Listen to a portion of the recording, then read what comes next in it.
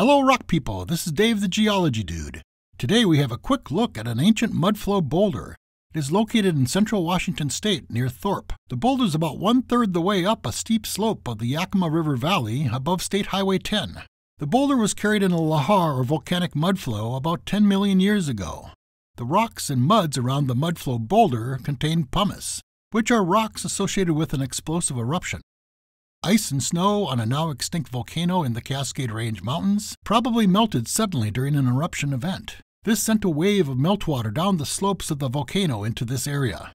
Mudflows are much like flowing concrete, but are much more of a dense fluid than waters in a flood.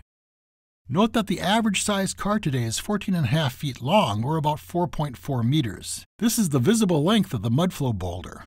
However, part of the boulder remains buried within the slope of the valley wall. Think of the amount of energy needed for a mudflow to move a boulder that size.